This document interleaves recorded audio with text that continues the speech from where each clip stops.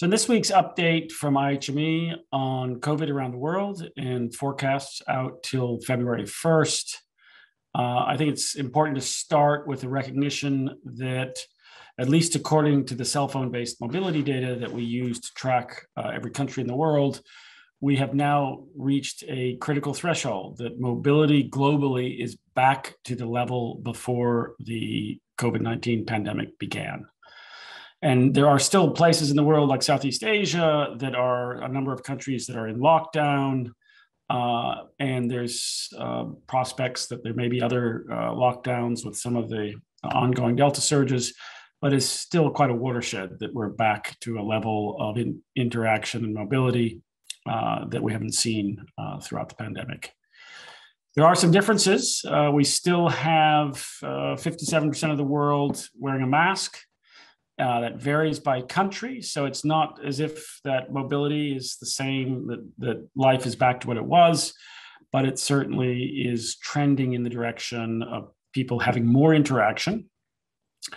And that plays out in our forecasts. While the Delta wave globally is on the downswing, and there are places like Eastern Europe and Central Europe, some states in the US, Chile, Baja California, a handful of other places, Australia, New Zealand, where transmission is still going up. They're still in the first Delta wave.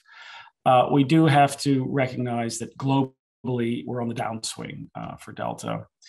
That decline we expect, however, is going to slow and actually reverse globally in November.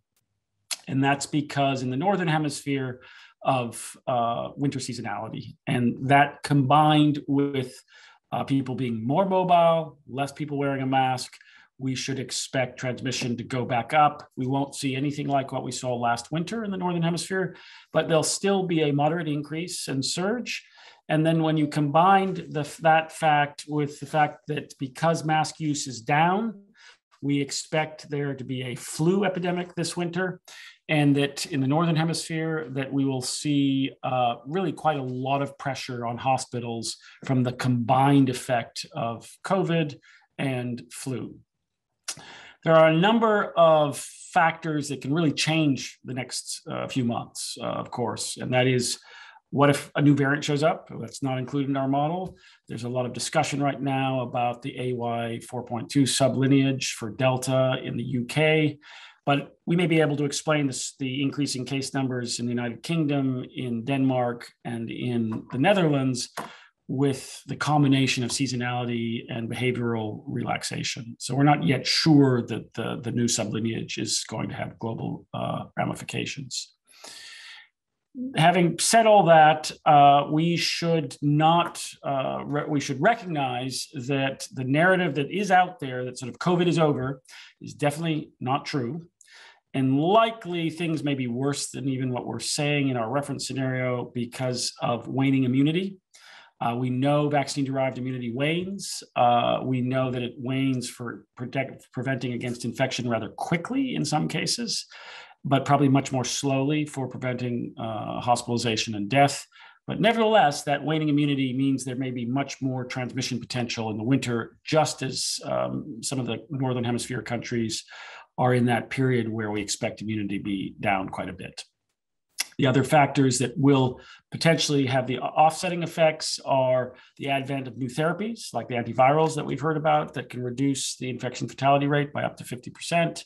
If those are widely used, that could have an impact. And of course, if efforts to increase vaccination are successful and continue, and we expand vaccination in those places with supplies into vaccinating children, that can also have a substantial effect.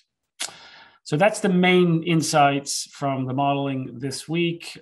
We are at that sort of critical transition now in the next few weeks where we expect perhaps more countries to start reversing again and seeing winter reversals show up. So it'll be important to watch carefully what the transmission dynamics around the world.